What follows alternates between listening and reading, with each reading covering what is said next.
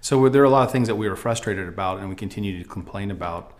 And just over a period of time, I finally decided, why complain about, why not find out how I can fix the problem? But I felt like if we could get them to, the neighbors around us could work together and solve our own issues and partner with the city to solve the issues, we could get things accomplished instead of complaining all the time. And it flourished.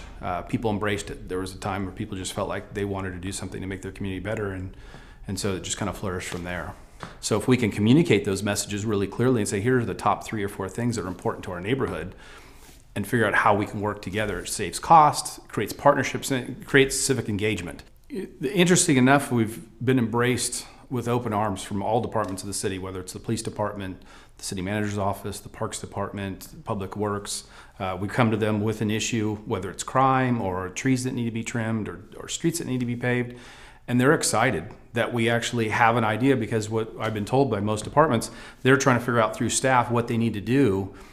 And is it really what the citizens want? So when we come to them, they're actually, very open-minded and say, then let's solve this problem. That's what we're trying to create. And that's where, if we had 25 different neighborhoods with their own field, I think that's more important, because it's what that community wants to have, whether it's newer homes or older homes or the trees or events, or they're very focused on education, whatever that is that they think that neighborhood's important and the things that they want to accomplish. We want to have 25 different neighborhoods to have that micro community, but also it establishes a better Modesto.